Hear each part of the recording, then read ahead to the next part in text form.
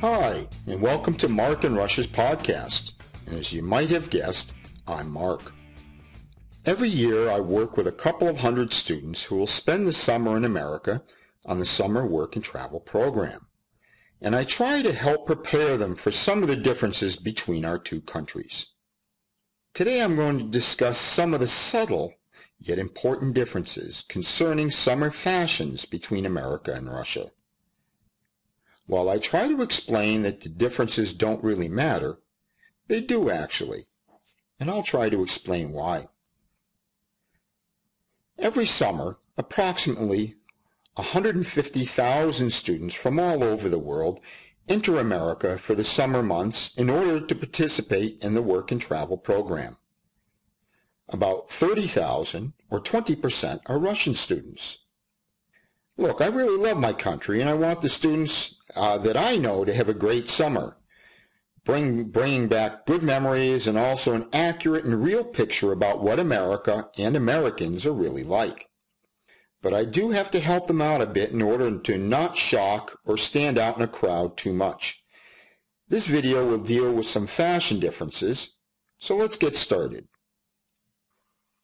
Something that I feel is good advice is, when you go to America, bring only a small amount of clothing with you. I mention this for a couple of reasons. First, Americans are quite casual in their manner of dress. They are more concerned about comfort than what others think about them. During the summer, you will be wearing shorts and t-shirts almost exclusively, so you can just leave any more formal clothing here in Russia. You won't need it. Besides, you want to travel light. Clothing in the U.S. is much less expensive than in Russia, and the quality is quite high. I find that most people, when they travel there, tend to buy a lot of clothes, and therefore should keep as much of their luggage weight as possible open in order to bring back as much as possible.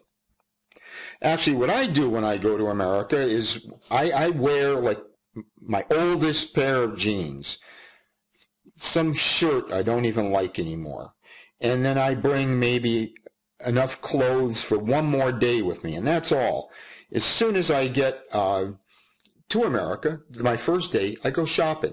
I take the old jeans I have, the shirt I don't really like, I throw them away, so therefore my baggage is empty in terms of clothing, and everything I bring back is all new stuff, and I get the maximum weight. Well, let's start with the differences, and shoes seem to be a good place to start. I try to express things in a diplomatic fashion, but concerning shoe fashion here in Russia, I just can't. Pointy shoes are extremely weird, and I'll never get used to seeing these. If you bring these to the U.S. and actually wear them, people will think that you have extremely strange fashion tastes. And when I say strange, man, I don't mean like quirky or different. I mean just weird. Leave these pointy shoes at home, or better yet, pitch them in the garbage. There are absolutely no redeeming qualities about these freakish things that people actually wear. Sorry to be so non-diplomatic, but sometimes the cold hard truth needs to be told. Keep up this pointy shoe trend, and I'll show you what comes next. Actually, these boots aren't too extreme by what I've seen here in Russia, but in America you would look like some kind of a clown to people.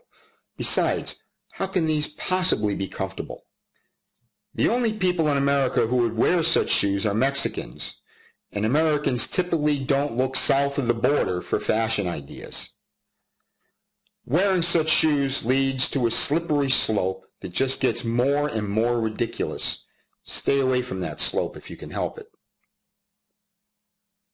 Do you think that this photo is a joke? It's no joke. These are actually Mexicans hanging out together. I think that this might be why Mexican people often try to get out of Mexico by any means possible. I would. For the people in this picture, they feel that they are the height of fashion. For a normal onlooker, they are an extreme joke.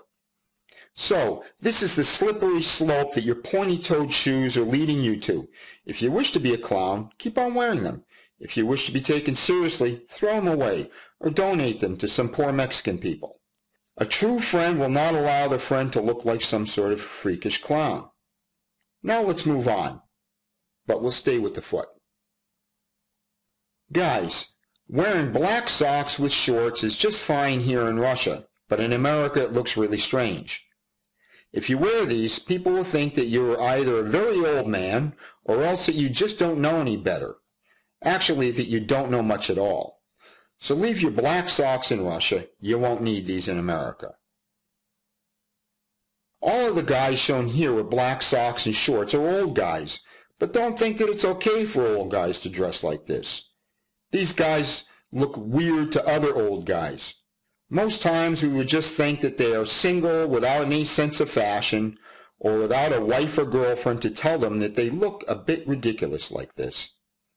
Do you want to look like an old man? If so, bring on your black socks. White socks are not at all expensive in America, and like many things there, you get volume discounts. Don't buy white socks here in Russia before you go to America. You will pay a lot more here for lesser quality. You can buy a package with 10 pairs of socks, that's 20 socks, for $10 in the States. So just wait until you arrive and then buy them. And these are also thick socks. They're 100% cotton. They're great. Okay, speaking of shorts, notice here that it is also normal to not wear socks with shorts. In terms of styles of shorts, they're about the same as here. So what the hell are Speedos? Speedos are what we call the bikini bottom type of bathing suits that a lot of men wear in Russia. Guys, never bring or especially wear these in America. What may be okay to wear in Russia or some other European countries is not necessarily okay in America. You can wear these if you want, but first I should tell you who else wears these in America. Gays wear Speedos in America. As a matter of fact, if you see a guy wearing Speedos, chances are pretty good that he's a gay guy. I think that it's part of a gay secret code. In case you didn't notice, these guys in the photo are gay. How do I know? Well, apart from the arms around each other, they're wearing Speedos. Enough said. So guys, if you wear these in America, don't be surprised if a lot of guys want to be your close, special friend. Guys, wait until you get to America to buy your bathing suit. You'll find a much bigger selection and lower prices for good quality suits. And they will not be fake, Nike, or other brands. They'll be authentic. These are just some examples of I'm not gay type of men's bathing suits, but the selection is huge, so look around. Now let's move beyond this. In America, the very term men's handbag or man bag would be an oxymoron in most parts of the country. I understand that in many European countries this would be normal for a guy to carry, something I would expect to see a Frenchman carrying. Oops, another oxymoron. In America, most men would think that you are either gay or metrosexual if you carry a men's handbag. A briefcase, sports bag, or backpack would be absolutely okay, though. Well, I'm sure that the girls are getting bored thinking that only the guys have to think differently about summer fashion in America. But don't worry, you too have some things to think about. Okay, girls, for the most part, you have it pretty easy when you go to America. As I mentioned earlier, you should dress very casual. While guys have to watch what kind of bathing suit they wear, you do not. You can wear the same thing that you would wear here, but you do have to be careful with a few things that might seem innocent enough in Russia. Maybe you can spot the problem in this picture. Do you see it? Yeah, that's right. You don't wear heels with a bathing suit. Just a few more examples to show you. Just a side note, you should probably try to stay away from the tall, clear plastic heels in any situation. Actually, it's pretty acceptable and normal in America for a girl to wear a bikini with high heels. That is, when she is a contestant for Miss Universe or Miss America swimsuit competition, but that's pretty much the only time. Oh, wait a minute. I just remembered who else wears a bikini and high heels. Strippers and prostitutes. So, in my humble opinion, it's far better to not wear the heels with your bathing suit and avoid any unpleasant attention. Yes, you would certainly get noticed and draw attention, but perhaps not in the way that you would like. Now it's time for our summary. Although I've presented much of this in a tongue-in-cheek manner, there really is a lot of truth to the material that I just presented to you. We need to remember every culture has its own sensibilities and differs from other cultures. Whether you comply with a culture's norms or not, it's important to know the norms of the country that you are visiting. And, last of all but not least, listen to my advice so that you don't look like a freak while in America. Or don't listen. It's up to you. Now it's time for some of our new vocabulary. Subtle means like mysterious, hard to grasp or understand, slight. Pointy or pointed, sharpened or tapering to a point.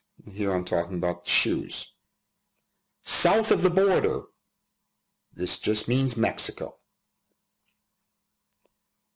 Slippery slope, a type of behavior or result that becomes more difficult to change as time passes. Let me give you an example. Some young person decides they want to try to smoke marijuana.